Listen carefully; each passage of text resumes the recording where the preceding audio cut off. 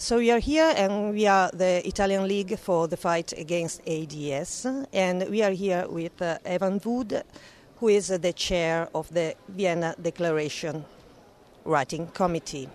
So, Mr. Wood, where the Vienna Declaration comes from? Yeah. Well, in 2000, I was at the Durban International AIDS Conference when there was the Durban Declaration that HIV is the cause of AIDS. And I'm a physician, and I was working very late one night, frustrated about all the drug users that were in the emergency room. And my interest is HIV medicine, and I've been very frustrated with conventional drug policies which lead to all of these harms. And I started thinking, the Durban Declaration said that HIV is the cause of AIDS, which we know to be a scientific fact. And I think we also know it to be a scientific fact that the war on drugs does not achieve its stated objectives, and it leads to all sorts of harms. And I thought, well, the meeting's being held in Vienna. That's where the Commission on Narcotic Drugs is being held. The meeting's being held here because of that. It's the gateway to Eastern Europe. It's where the United Nations sort of infrastructure to maintain the war on drugs is. And so this idea for the Vienna Declaration was born, and a large number of people have helped contribute to that over time. As you probably know, the writing committee includes my colleague Julio Montaner, who's the president of the International AIDS Society, Michelle Kazachkin, the head of the Global Fund to Fight AIDS, TB, and Malaria, Francois Barry-Sanusi, who won the 2008 Nobel Prize for Medicine. She's one of the co-discoverers of HIV. So a very high-level scientific group was brought together. And as you probably know, it's now been endorsed by over, I think, 13,000 people, leaders in science and medicine, 5 Nobel Prize winners, including, former presidents. The former presidents of Mexico, Brazil, Colombia have all endorsed the declaration. Very high-level organizations and individuals within the United Nations system. Former law enforcement officials like the former Seattle police chief, people like that are all coming forward to endorse the declaration. Somebody says no. Why? There haven't been very many people saying no, which is incredible. I think that's partly because at a conference like this of scientists and activists that have all seen the harms of the war on drugs, there's not that many people that would be opposed. There's a lot of support for the war on drugs because many people aren't educated. They don't know that the purity of drugs is going up and that the price is going down and that young people have easier access to drugs than alcohol and tobacco. So they think they're doing something good and they don't understand. But there's also an invested interest in the war on drugs. In the United States, there's more money spent on incarceration in the state of California than there is in post-secondary education. And the prison industry has been privatized. So they have lobby groups in Washington, D.C., and that are lobbying congressmen and other things trying to maintain the status quo. So there are interest groups that continue to promote this way of thinking. And there's people among the public that just don't understand. So the hope is that the Vienna Declaration will be taken back to Italy, to city councillors in Italy, to mayors in Italy, to presidents and prime ministers, and really trying to educate politicians and the public that we're wasting all our money if we're chasing people around and trying to lock them up. HIV is spreading because of that, hepatitis C, tuberculosis, all these other harms. And if we were investing this money elsewhere, we could be doing so much more. Just as an example, the United States has spent an estimated $2.5 trillion on the war on drugs.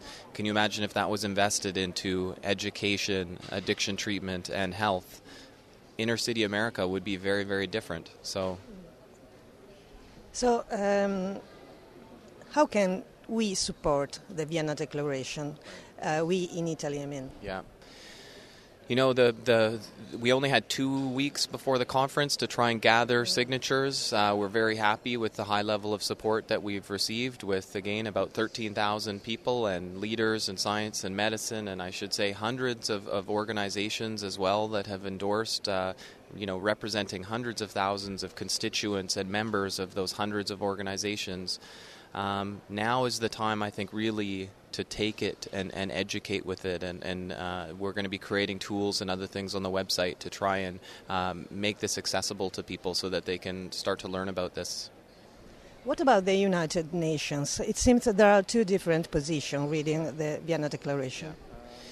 Well, there's two different positions within the United Nations. You have the International Narcotics Control Board, which is very rigid and trying to make sure countries adhere to the international conventions, and they don't care about human rights abuses, they don't care about HIV/AIDS, they don't care about health, they don't care about prisons, they don't care about all the unintended consequences. They're just rigidly focused on a legal interpretation of those conventions, and then it's very duplistic, because then you have UN AIDS, you have the World Health Organization and these other groups that are advocating for harm reduction.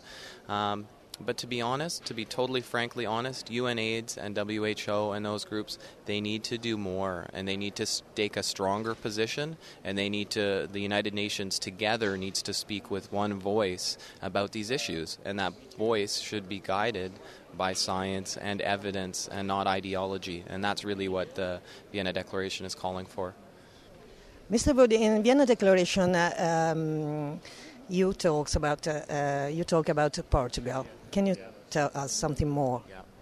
So I'm not an expert in Portugal coming from Canada, but I have read the reports coming out of Portugal where over 10 years ago now, Portugal decriminalized all drugs. And in the scientific and public health community, people like myself were, thinking, well, this will be an interesting experiment. Will there be drug tourism in Portugal? Will there be increased drug use in Portugal?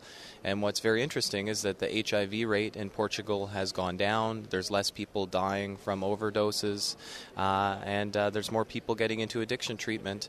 And it hasn't led to this increase in drug use, and the contrary has actually been observed. Portugal, if you even look at cannabis, it has one of the lowest rates of cannabis use in the entire European Union. So certainly this idea that by focusing on drug use as a health issue will lead to more drug use is totally incompatible with the evidence that we have. Do harm reduction and decriminalization mean the same? Harm reduction is such a broad term, right? Condoms are harm reduction. Seatbelts are harm reduction. Harm reduction is if someone uses drugs less, that's harm reduction. If someone uses a clean needle, that's harm reduction. So it's hard to place harm reduction besides decriminalization. But the opposite of decriminalization is criminalization, and we know that by criminalizing drug addicts, they are driven. Evidence versus ideology. It does exist an acceptable compromise. In Italy we have harm reduction, but we don't have a safe injection room, for example, or condoms or needle exchange in prison. I come at this from a sort of pragmatic scientific perspective, and that not all decisions can be based on science.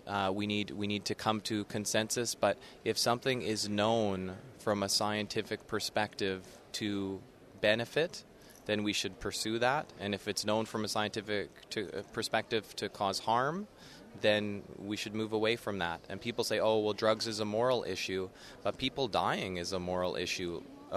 Missing opportunities to save lives is a moral issue. So the moral ideological issue should support reform. It shouldn't be a reason to continue to waste taxpayers' dollars and result in all sorts of other harms. So thanks a lot, Mr. Wood, for this interview and for the Vienna Declaration. Absolutely, my pleasure. Thank you so much.